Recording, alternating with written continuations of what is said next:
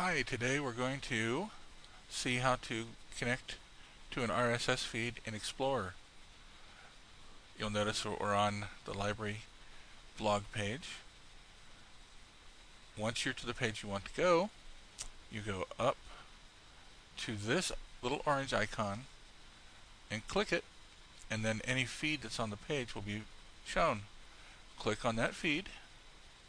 It will take you to a page that has the various links, such as adding it to your personal Google page homepage, subscribing to the feed in Google Reader, or just subscribing to it via Internet Explorer, which we will do now.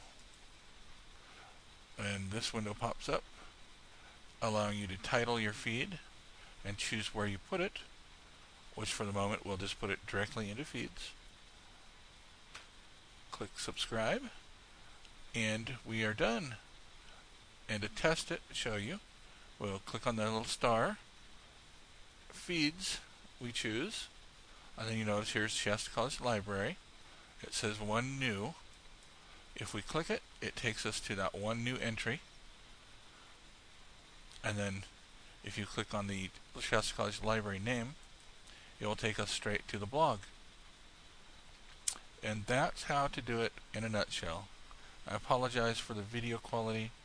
I'm still working on that.